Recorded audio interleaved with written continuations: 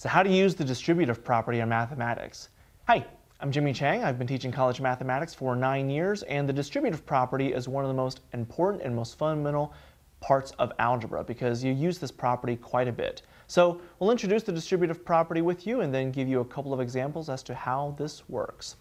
So the distributive property says a times b plus c is equal to ab plus ac. Now what that means here is it combines multiplication with the operation of addition. So for example, you take the term on the outside and you multiply it by every term on the inside, keeping the signs consistent.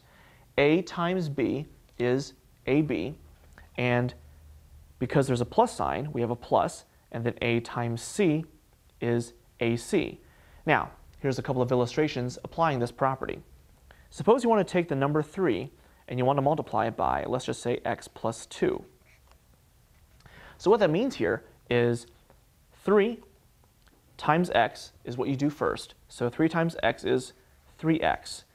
And then, because it's positive times a positive, we know that's going to be positive.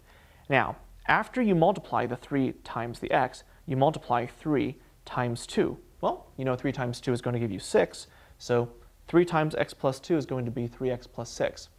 Now what if you have negatives? Well, let's go over one involving negative numbers.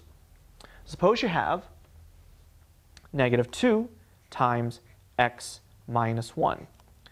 What that means is you're going to take the negative 2 and you're going to multiply by everything on the inside. So here we go once again. Negative 2 times x is going to give you negative 2x. Now, for the next term, negative 2 times negative 1.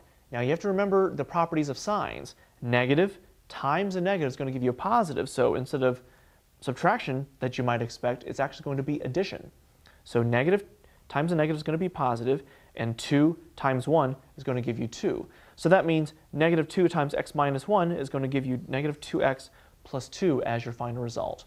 So I'm Jimmy Chang, and there's an introduction to the distributive property in mathematics.